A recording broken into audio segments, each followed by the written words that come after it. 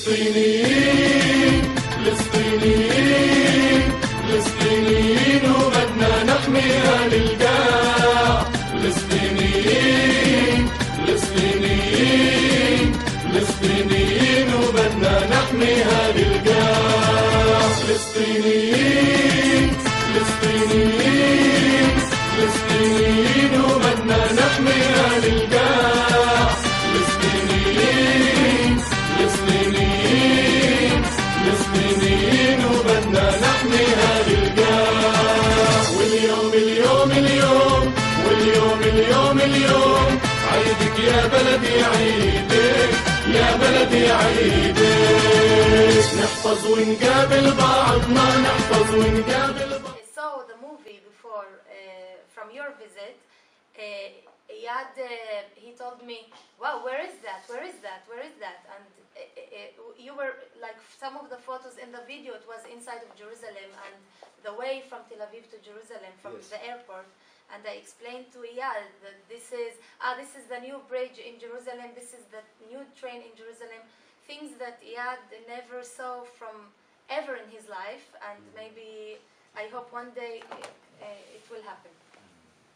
Can I ask you another question, But it's Iyad? كمان You told us your brother has 15 years in jail. He's still in jail? أخوك 15 سنة بالسجن بعده بالسجن. له 9 سنوات باقي له كمان 6 سنين. He spent 9 years and 6 years left.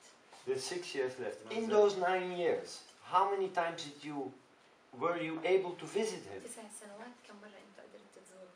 مرة. One time. Why is that? ليش؟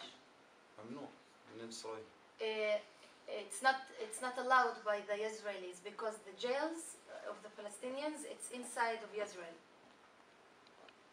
So actually when your family members are in prison you cannot hardly visit. بدك تشرح لي انه هن بيعرفوش بالضبط كيف الاشياء بتشتغل. ليش بصير انه هاي السجون داخل حدود اسرائيل؟ These jails, Israeli prisons, it's inside of the Israelis. It's on the Israeli side. مثلا اخوي في سجن في صحراء النقب. My brother he's in the Negev, south of Israel prison, in the desert. في هناك جدار وفي معابر. And in order to get there you need to pass the borders and the separation wall. طبعا بتسيطر عليها اسرائيل. And it's all controlled by Israelis. اذا انا بدي ازور او اهلي بدهم يزوروا ما بقدر يفوتوا الا بتصريح من اسرائيل وعن طريق الصليب الاحمر. So if I want to visit my brother or my family wants to visit, you need to get a special permit from the Israelis and from the Red Cross organization. Later on there will be possibilities of asking questions because I can see people being puzzled and wanting to act, but before we do that I would like to hear also Yaniv's story because there's two stories. There's the Palestinian story, there is the Israeli story. And what I learned in Combatants for Peace is that you have to keep the balance. Very important inside of the movement, the balance. I will try to... Oh, you will do it with that? Okay. So I'm Yaniv, I'm 39 years old. I'm Israeli. I was raised and grew up in Ofakim, which is a development town in the south, in the desert, in the south of Israel. The town was established, such towns were established during the 50s and 60s to absorb the immigrants, mostly from Arab countries. My parents immigrated from Tunisia. Most of the... Hello. We can exchange recipes after. So my parents immigrated from Tunisia, and most of my neighbors in my town are from Morocco, Algeria, Iraq, Iran, Jews of course. When they immigrated, my father immigrated when he was 19 years old. He knew only few Hebrew from the prayer back in Tunisia, but he spoke Arabic and French. So one of his first jobs was, after his army service, was to serve in the occupation of Gaza. He served in the civil administration officer because he spoke Arabic, both Arabic and Hebrew. First as a translator, and later on as the one that's responsible for the working permission of the people of Gaza to work in Israel. One of my memory of my childhood, that one day he came back from Gaza. They live really close to Gaza, in Israeli territory, but very close to Gaza, like 30 minutes drive, even less. He came back with the car smashed with stones, and I asked him what happened, and then over my childhood, many Palestinians from Gaza came to my house in Israel. It was allowed. And I understood from my father that these are people that work with him, they are collaborated with the Israeli, he didn't call it occupations, of course, with the Israeli. Their people not always like them, but I have to understand that it's a zero-sum game. Maybe they are like a friends, but it's either us or them. And until these days, my father is a right-wing, extreme, not extreme, but right-wing and outline Zionist. So he came back from his work, his car was smashed, and ever since the security service in Israel gave him a plate for the car, a Gazian plate, a different plate in the occupied territory, and different plate in Israel. And me and as a child, very small child, every morning I replaced his plate in the car to put like Gaza, and when he came back from work, Israeli plate. Other memories from the childhood, I will skip up my childhood. When I was 12 years old, I decided, I asked my parents to go to study in boarding school in Jerusalem. The reason I did it because in this development town in the desert for the North African Jews, the situation is really bad. Unemployment, the education system is really bad. And if you want to have a good chances to get education later on, you should go to a boarding school.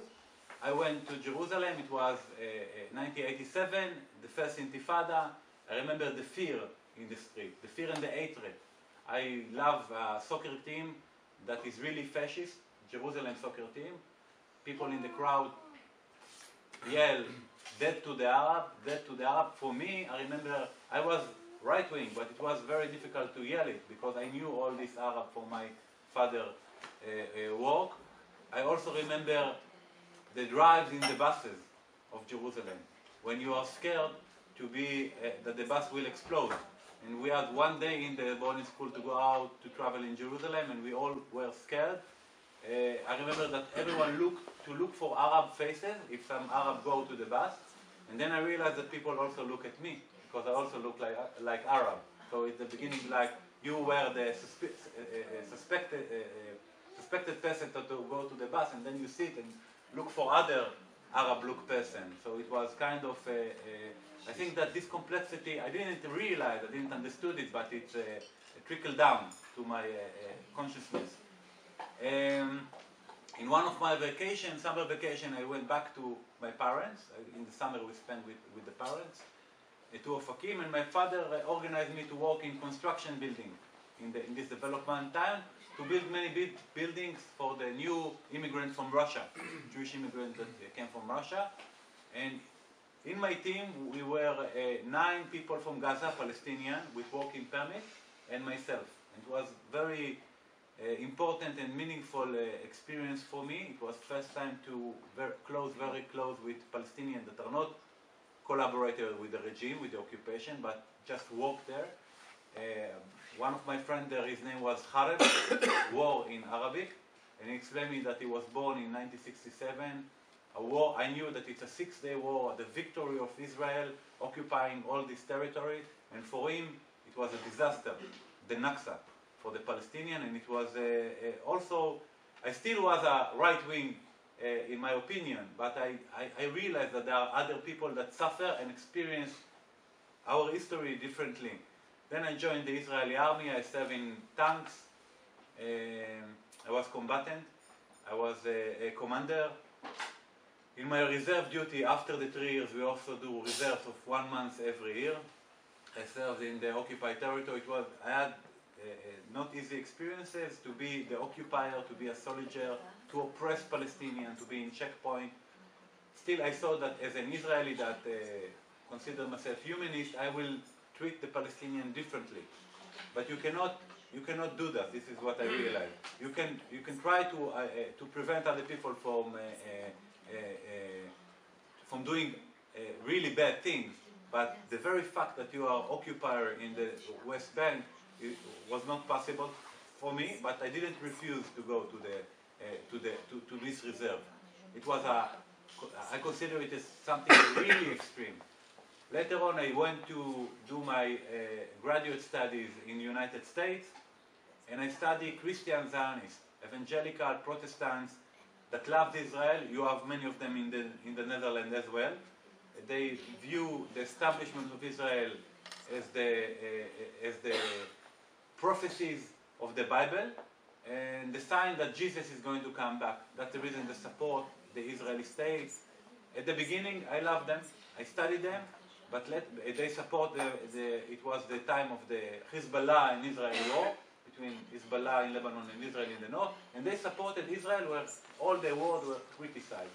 But later on, when I did my research, I realized that my Zionism, my love to Israel, is very different from them, for their view, and I start asking myself questions about my political views, about my religion, my religious identity. When I came back to Israel, my first research was in Palestinian village, Bilaim, very famous one. It was about the involvement of international tourists in the local struggle. The only one in this setting in Bilaim, the international tourists, the Israeli anarchists, and the locals, I felt connected and welcomed me, only the Palestinian villager. The anarchists didn't accept me, I don't know, for many reasons, that this is not the place to elaborate. The international tourists also were very suspicious, but the local people in Bilaim welcomed me. And then when I came back to Tel Aviv, I looked for group. I realized that I cannot live anymore in the Israeli society as an Israeli without doing something to end the occupation. And I wanted to fight for the liberation of the Palestinians, in which I will feel comfortable. And I found Combatant for Peace. It's the only group of binational group that work together to end the occupation in non-violent way. This is our first principle, and do it binationally.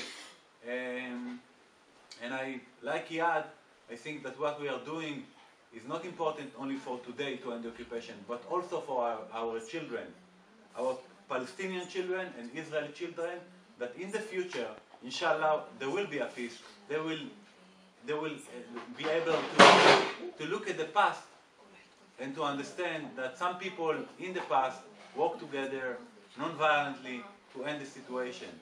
And that's all. Thank you.